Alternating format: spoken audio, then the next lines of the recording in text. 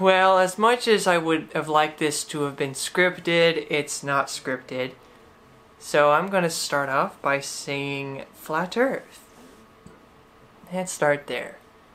Now, I have made two animations. They are a very simple but pretty much to scale approximation. I looked at both models to make the scale right. And I can tell you from just animating both models that the absurdity of the flat Earth model is just astounding. I honestly cannot fathom why anyone would think the Earth is flat, especially if you work in basic 3D software.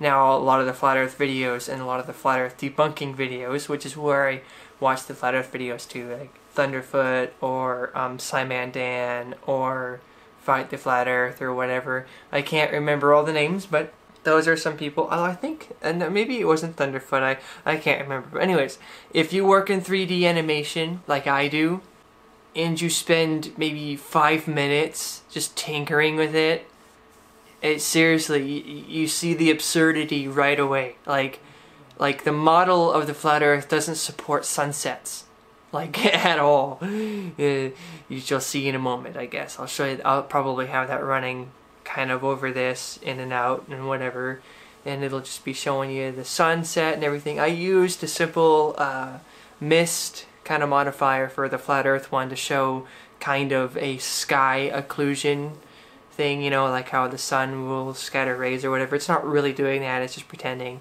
but like it's an idea of how absurd it would be to have a day and night cycle based only on the flat Earth, because like that alone is just stupid.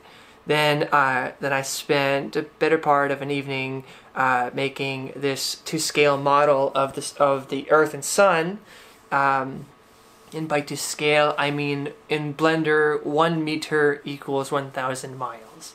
So I made the Earth roughly 8,000 miles in diameter, and I made the Sun roughly, oh fuck, what was it, 90?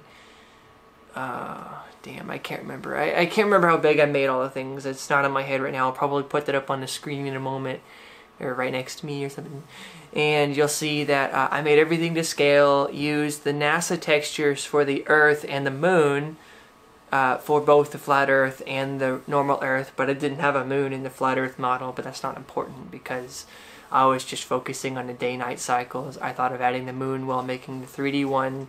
It was sort of like a secondary, oh, well, I should add that to make some interesting bits, and also to see if I could, and I could. So there's that. It took probably 30 hours to render, not including me. With me, it's probably going to be 50 hours. So this video took 60 hours or more to make.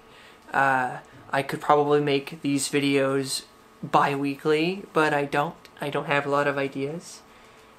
I hope you guys enjoy this video. Be sure to check out my channel, Ponlets Productions, linked in the description. This video is also going to go up on there. And please like, share, and subscribe to this video to your friends if you want.